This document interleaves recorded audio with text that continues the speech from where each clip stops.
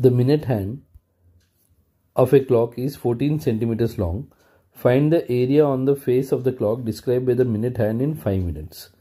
So here I need to find the area covered by minute hand in 5 minutes, so this area.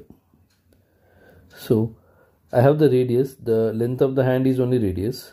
So radius is 14 centimeters.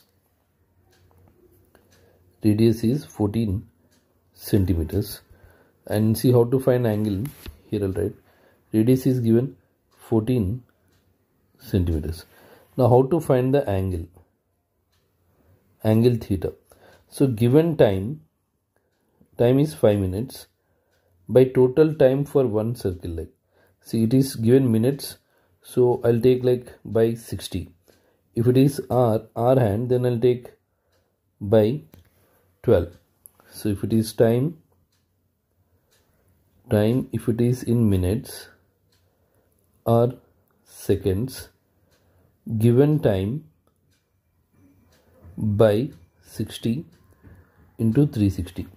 Suppose if time is given in hours, given time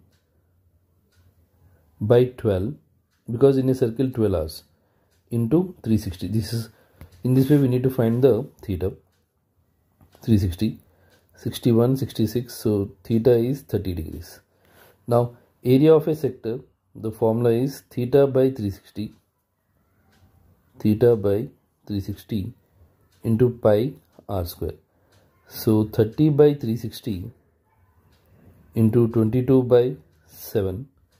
Radius is 14 times 14. 30 times 1, 30 times 12. Next 7 times 1, 7 times 2. Next 2 times 1, 2 times 6, 2 times 11, 2 times 3. So area is here 11 times 14 by 3. 11 times 14 by 3. So 11 times 14 is 154 by 3. So 3 times 5, 15. If you cancel it, 3 times 1, 3. 1 is left. So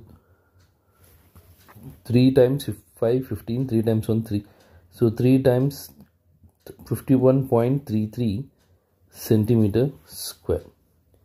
If you divide 154 by 3, you will get 51.33 centimeter square. So this is a area